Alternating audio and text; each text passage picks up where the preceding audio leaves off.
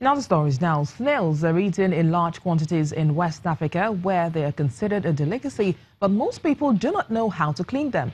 One entrepreneur is readily doing the job, processing snails and selling them through a profitable business.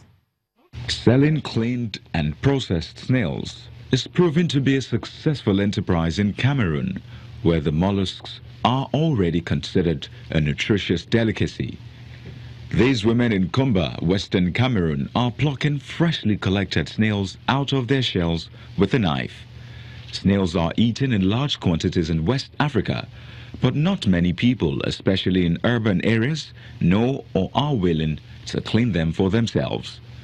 In markets across the region, they are mostly sold alive. And for the past 2 years, 29-year-old Nigasa has turned the process into a profitable venture, calling her business Nina's Slow Boys. I have a friend who doesn't eat beef and really is not a fan of chicken. So she called on me one time to tell me, hey, please, I have somebody traveling to the States. Can you help me do me a large quantity of snails so that it's going to last for a long time? And weeks later, I got bored one day and I was on my bed and I just took out my phone. I said, this picture, let me just put on Facebook. Within an hour, my phone kept on beeping. After plucking the snails, Nina, along with 2 of her employees, cleaned them with salt and water for about 1 hour. The snails are then put into boiling water, where they cook for 15 minutes. Once cooked, the snails are laid out to dry for 45 minutes before they are packaged for delivery. Nina launched the business 2 years ago and employs 17 women. Snails are said to be low in cholesterol and high in protein.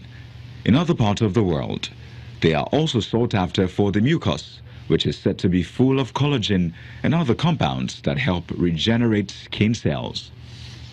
Nina says people around her were skeptical when she first launched the venture.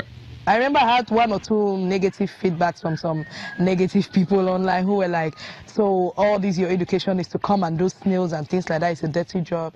Nina delivers her snails across Cameroon and also has customers abroad in countries such as the UK and Belgium who make their orders online.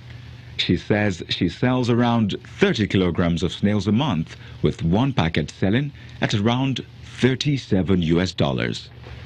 Vutisa Tumba is one of Nina's clients. She says she likes the convenience of Nina's Slow Boys, so she eats a lot more snails these days. It's very easy for you to get it within 24 hours when you call. The services are very reliable. You can just sit at home and you just from a phone call, and the next day the snails are being delivered to you wherever you are.